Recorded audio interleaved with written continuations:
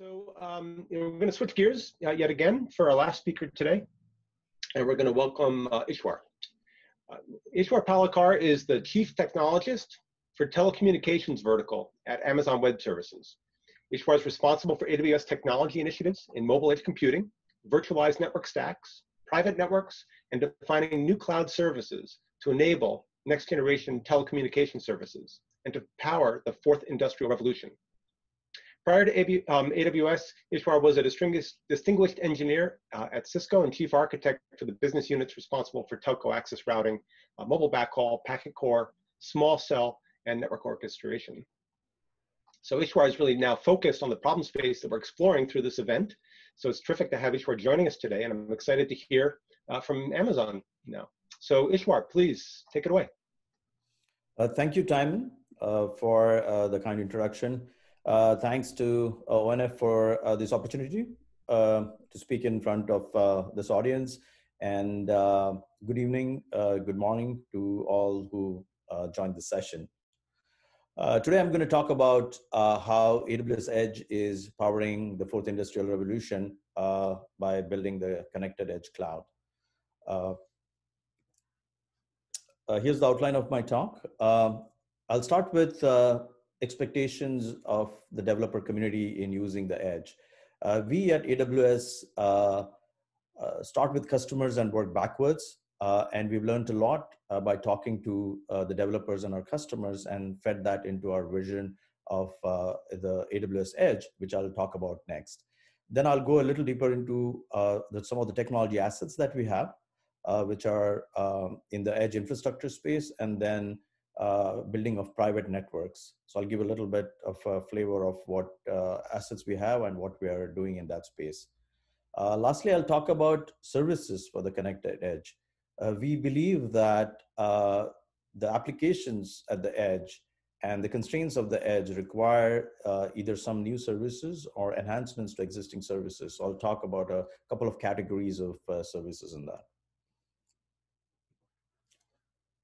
So we've been talking to customers and developers over the last few years, looking at how they would like to use the edge.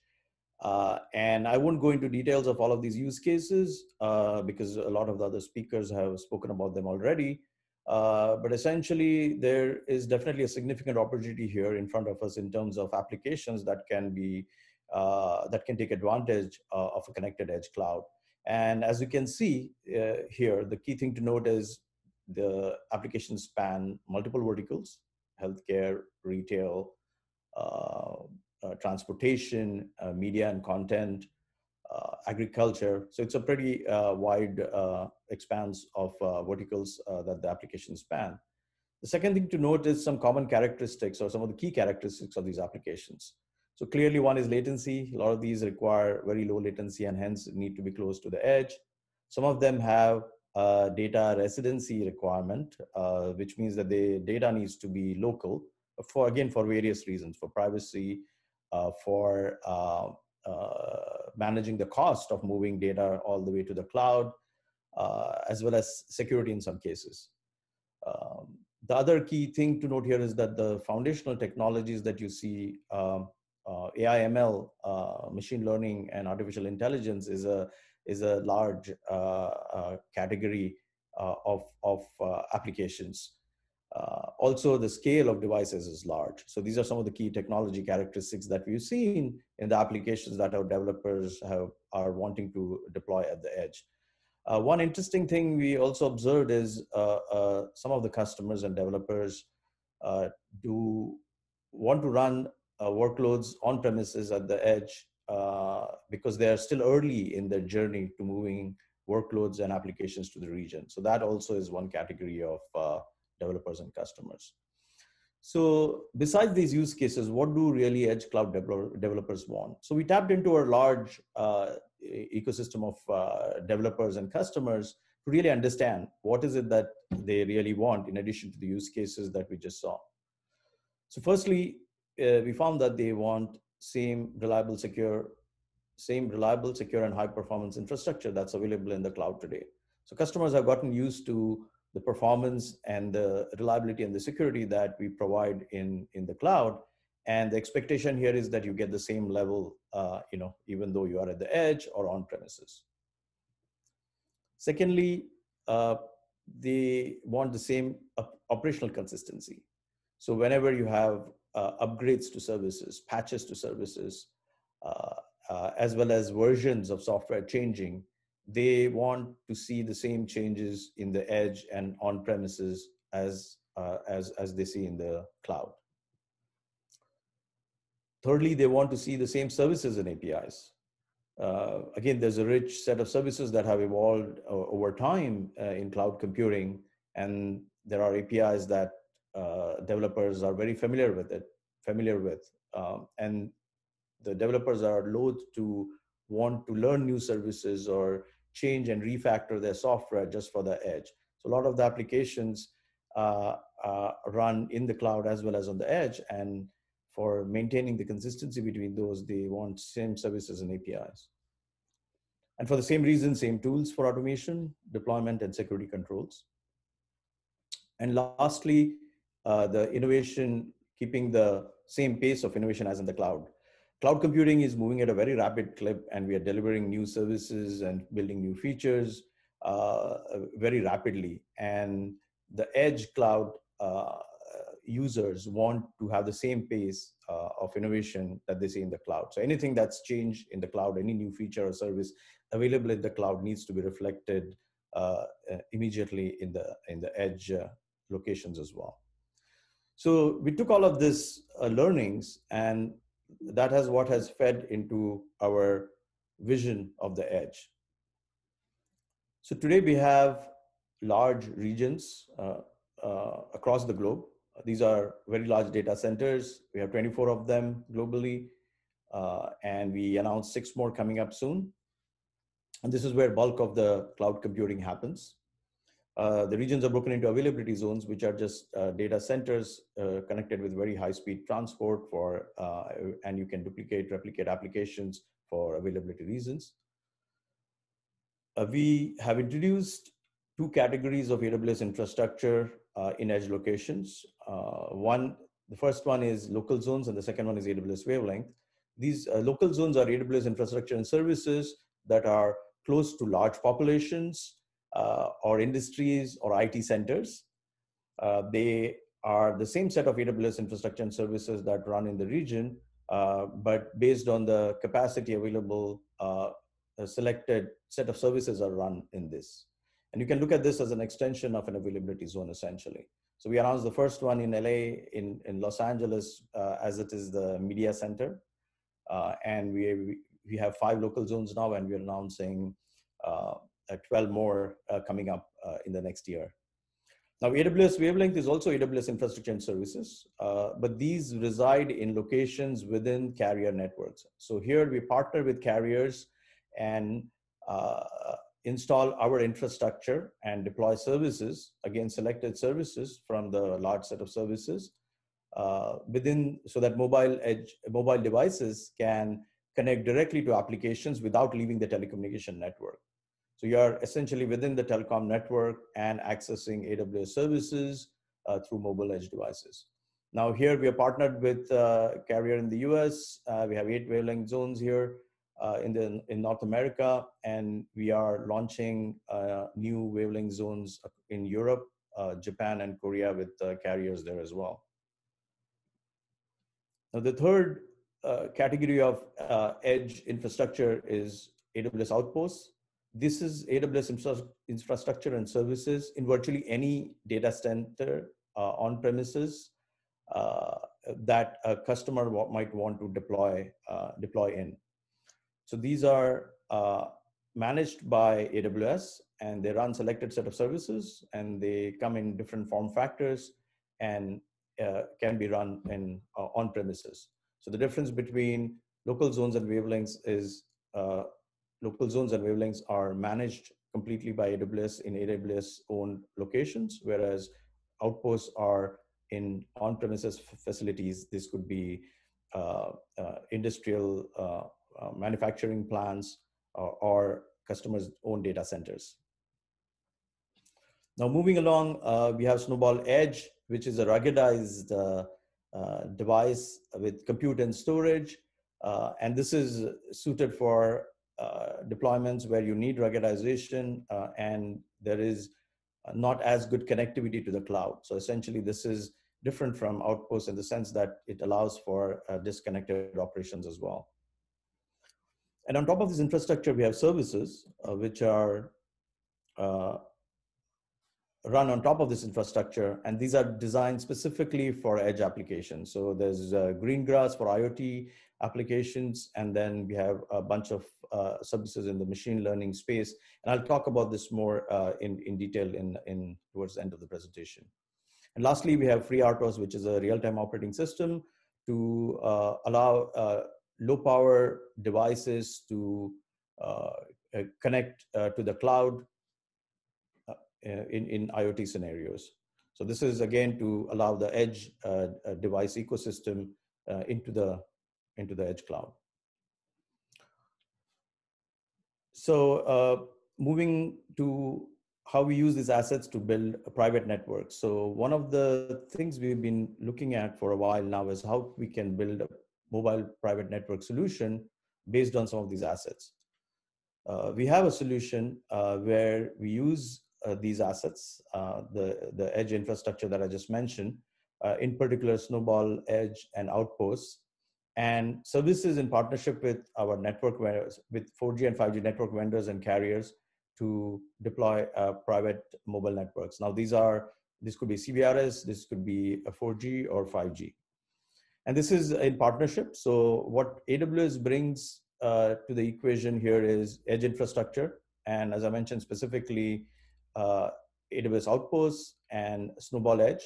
These in this infrastructure is installed in the on-prem location where you want to build a private network. And then this comes with AWS services, both in the region and the edge. Depending on the application, you might want to choose IoT services or AI/ML services or any of the other services that are capable of running at the edge. The other key value we bring here in this solution is orchestration and management. A lot of these services are orchestrated and managed from the region, and that is one of the key values that the AWS infrastructure and services brings to this particular solution. And of course, there's an integrated DevOps pipeline which fits in very nicely into the solution. From the partners, we rely on the partners for obviously the network components, the 4G, 5G network components, the core and the radio. There could be other components as well to manage subscriptions, manage other information about the users. We also rely on the partners for spectrum and spectrum access systems. So depending on whether it's CBRS or 4G or 5G, there would be carriers involved, and they would bring spectrum to the solution. In many cases, you need a local IP network. We definitely need connectivity to AWS, and all of the networking piece that comes here is also managed by the partners.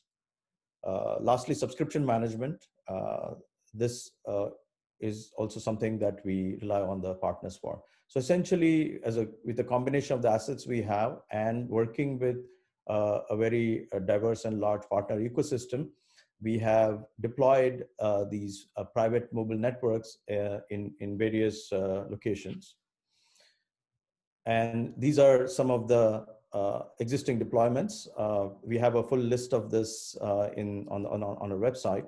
But the main categories are manufacturing plants. Here we have applications that do predictive maintenance, do asset management, and help with the other business outcomes like quality control. This was our first private mobile network solution that we implemented almost a couple of years ago. We have evolved and scaled from that into other areas, locations, and applications. So one interesting area is around sport venues. We have a deployment at Anaheim Angel Stadium, where applications are running retail point of sale systems, ticketing systems, HD cameras, and creating immersive experiences for audiences in the stadiums. We also have deployments in university campuses where the applications range from online learning and applications to improve collaboration between students on campus, as well as an interesting application around contact tracing for COVID, where video cameras analyze movement of students to do contact tracing and come up with physical guidelines for managing COVID. So given these assets, we have the edge infrastructure. I mentioned that we have a whole range of different types of edge infrastructure assets. We're also building private networks. But one of the things we realized as we talked to developers and customers that some of these applications require very specific services or enhancements to existing services. So one of the things is that the very nature of the applications requires some new services that we do not have in the cloud today or are not required in the cloud today. Secondly, the edge scenarios are quite constrained in terms of power, footprint, cost is a consideration. So that needs also to be taken into account in seeing what are the type of services we need. So I'm going to talk about two categories of services to give you a flavor of how we are looking at services specifically for the edge. So the first one is the Greengrass, which is for IoT applications. And by IoT, I mean applications that just have very large scale of small devices, essentially connected to either gateways or a central system or the cloud. What Greengrass does is it's basically a software with a set of services underlying to allow edge devices to securely connect to the cloud and be managed effectively by the cloud. Greengrass also allows for enabling communication between these devices over local networks. It does things like allows the devices to operate offline when there's a loss of connectivity by maintaining shadow of the devices in the cloud so that when the devices come online, the data can be synchronized. Greengrass also has Lambda functions which can use local resources to do local computation. We find that a lot of the applications that run in this space require very small amounts of periodic computation, which is why Lambda is a great service for those kind of applications. That can be like you have alarms that are triggered of events, and Lambda becomes the perfect computational abstraction for some of those applications. So Greengrass also allows for Lambda functions at the edge. Lastly, we have capability in Greengrass to do updates over the air. So as you can see, this set of services were developed specifically for edge applications in industrial automation and retail and transportation. The other category of applications I wanted to talk about, or services I wanted to talk about, was AI and ML, artificial intelligence and machine learning. And again, we have a very broad portfolio of services, and this is going to be an eye chart. So I'm not going to go through all of them, but I wanted to give you a sense of how we are approaching enhancing some of these services and developing services in this stack, specifically for the connected edge cloud. So we like to look at AI ML as 3 layers of the stack. At the very bottom, we have frameworks and infrastructure and interfaces. And this is for the expert machine learning practitioner. The deep experts in this space want the flexibility of choosing platforms because they don't want to port models based on one platform to another. So we allow for a flexibility of platforms here: TensorFlow, MXNet, PyTorch. Also, we allow for choices in the processors, in terms of processors, GPUs, and FPGA. Now, what we've done here is we have developed custom chips for inference and training. So what we saw when we talked to the developers using the edge is that there's obviously a constraint in terms of power, in terms of footprint, as well as capacity that you can have in these locations. And obviously edge devices are even more constrained than just the edge locations where you can have infrastructure.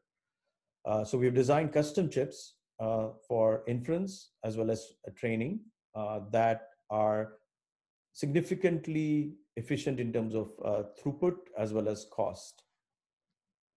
So Inferentia is available now, and Trainium should be coming out soon.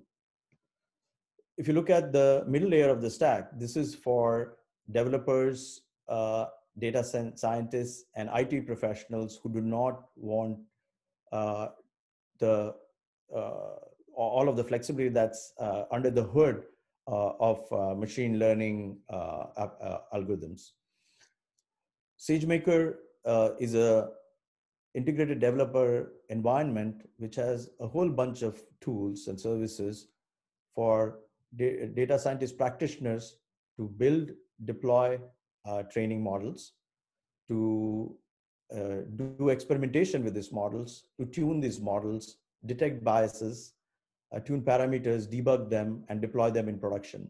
So there's, again, a whole bunch of services that we have provided here, and this is for the practitioners who are data scientists and not deep machine learning practitioners. When developers started using these services and applying them to edge applications and edge locations, they found that there were some challenges they had in using these. There are situations where you can't fit a large training model in an edge location, and you have to settle for a smaller model with lower accuracy. There are scenarios where you need multiple models if you're doing multiple predictions, for example, and you need to load and unload training models to do that. And again, that can be a fairly complex process. So what we did is we looked at this and listened to our customers and developers trying to use the edge, and came up with SageMaker Edge Manager.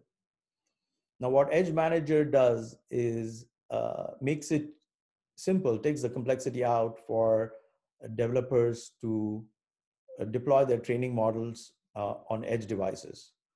So it does quite a few things, but a couple of them are, it optimizes the model for the hardware platform that is being used at the edge. So it has an understanding of the various possibilities in terms of hardware infrastructure and the GPUs, processors, and chips that are used at the edge. And it automatically optimizes the model for those hardware platforms. Secondly, it allows you to deploy models from a production model to edge devices selectively. So you can selectively unload and load models depending upon the prediction that's required at the edge. So you can have prediction event triggers that inform this edge manager, and the edge manager automatically deploys the model from the production environment in the cloud to the edge device or the edge infrastructure.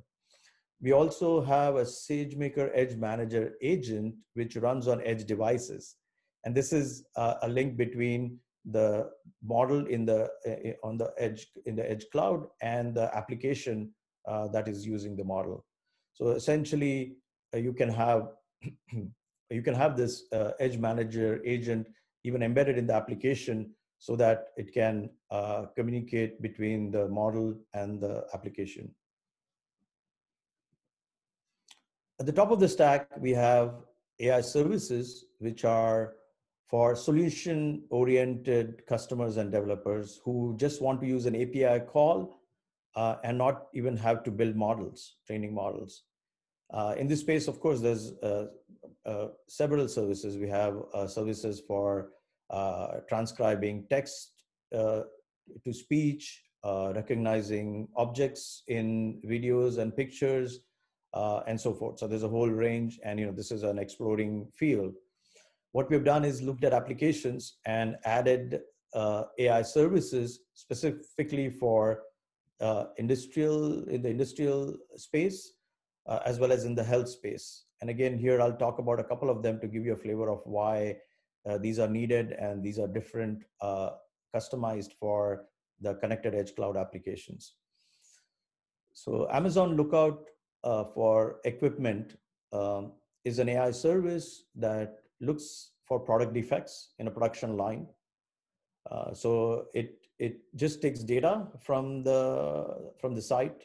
The training models are all there. They get tuned based on what the data is and what is required here, and they identify defects, product defects, and can be fed into optimizing the production line, or understanding how to tune the production line, root cause the defects, the cause of the defects, and manage that by making changes to the production line. So this is one AI service that is very useful for industrial manufacturing plants and production lines. We also have Amazon Monitron, which essentially is an end-to-end system involving sensors as well as edge devices that monitor various parameters from production lines. And these can be fed into business outcomes like doing predictive maintenance as well as asset management. We have AWS Panorama, which is an appliance as well as an SDK for adding computer vision models to cameras which either do not have them or are not high grade enough to do the level of computer vision analysis that is required. So this is just an example of the type of dedicated customized services we are developing, or enhancements to existing stack and services that we are making to address applications in the connected edge cloud. In summary, I think this is a big opportunity in front of us, and 5G connected edges here, it's a large opportunity, but for it to be successful, we need a three-pronged approach. In terms of the infrastructure, we need multiple options. There are different applications that require different amounts of capacity and can tolerate certain amounts of latency. So you need to have different options. And as I showed in my earlier slide, at AWS, we look at it as wavelength zones, local zones, and outpost snowball edges on premises. Secondly, you need services for connected edge applications. So what we've observed, what we've learned from talking to customers and developers is while the existing services work for several of the applications, there is a need for looking very closely at the needs of the applications and the constraints of the edge to develop new services. And I think this area is just starting. I foresee a lot more services that would have to be developed for running applications in the connected edge. And lastly, it's a partner ecosystem play. It can't be done just with the cloud providers. You need partners, network vendors that build the networking functions and networking stacks, as well as operators who are key players in this overall equation. That's all I had. Thank you for your time, and I'll take questions if you have any. Ishwar, thank you very much. That was really terrific, and we do have questions, and we're tight on time, but there's interest. If you can stay with us for a few minutes, I think we should entertain some of these questions because you covered a lot of ground, and there's clearly interest out there. Sure. So I think in the edge space, you talked about a couple of big buckets that are coming together in this transformation, which is terrific because that's kind of what this event is all about. These intersections of these different big buckets. The first big bucket you talked about was edge, and so a question about you mentioned, I think in passing, that Snowball can run disconnected, and so that sort of begs the question if your other platforms or Outpost can run disconnected, and what makes Snowball different? What do you do differently? Yeah, that's a good question. Outposts, local zones, wavelengths are all connected to the regions. Snowball Edge is different in that sense. It works in a disconnected mode, and one of the reasons we needed an asset like this is there are locations where you might not have great connectivity. You might have lower bandwidth or not have connectivity, like mining, oil rigs. There are several scenarios like that.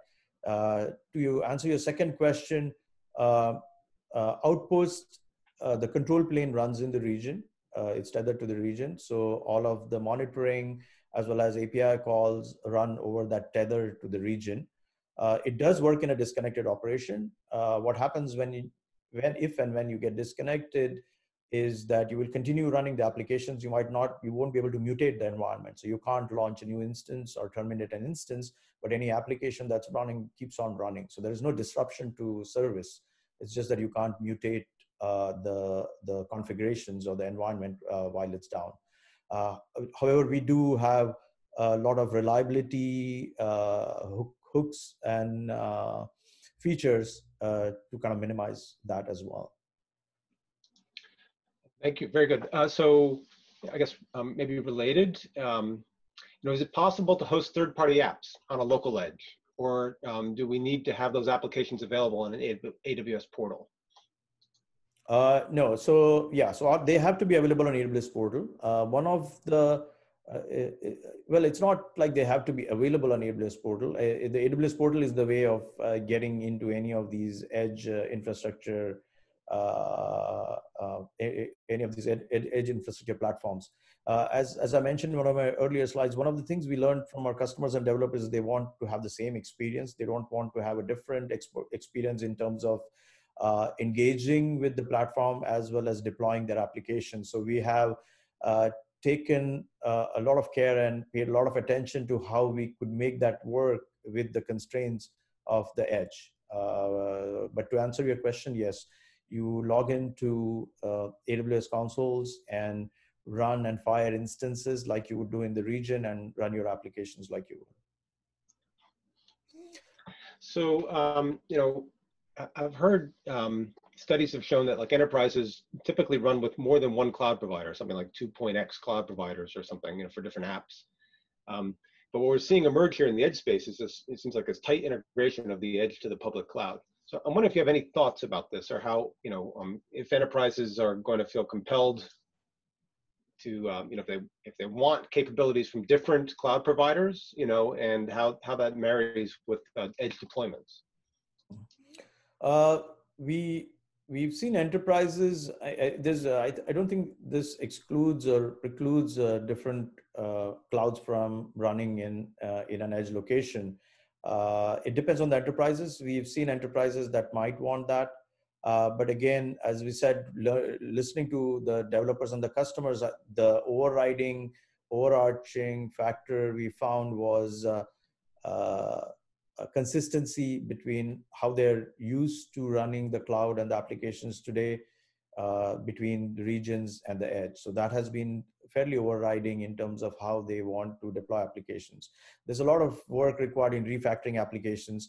A lot of the applications that are run require a part of the application to run in the region. You look at gaming, you look at any AI ML application, the training typically runs in the region or in a large cost-effective data center, and inference runs at the edge. So we see patterns in a large set of these applications which have a cloud and a region component to them as well. So which is kind of the primary reason we've built our edge strategy and edge infrastructure options tied to the regions. Got it. So, so moving on to the connectivity bucket of what you discussed, it looks like you've got a partnering strategy essentially for private connectivity, private networks, CBRS, and the like. So, I don't know if you're doing anything actively about integrating it or troubleshooting it, deploying it as a cohesive whole at Amazon. Or are you really relying on your partner network? No, it is a collaboration. By partner network, I meant that we work closely with them to build the solution. So part of that collaboration involves what you just said. We've looked at the applications or the workloads that come from the partners, the networking functions and other network applications, seen how we can run them efficiently, meet performance, scale, reliability. And in fact, we have made changes to enable running those with the scale, performance, and reliability that's expected in networks. And then maybe lastly, just in the services domain, is it possible to disaggregate, or can SageMaker and SageMaker Edge Manager run on white box hardware, or does it really have to run on Outpost, on Snowball? Yeah. So it runs on AWS infrastructure. It's an AWS service tied to the AWS infrastructure. Yeah. So it's not an application. It's like a cloud service. Okay, good, got it.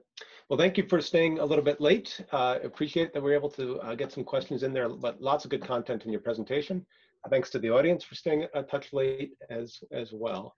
So, with that, we're going to wrap up. And so, Ishwar, thank you. Thank you, and thanks for the invitation. Thanks.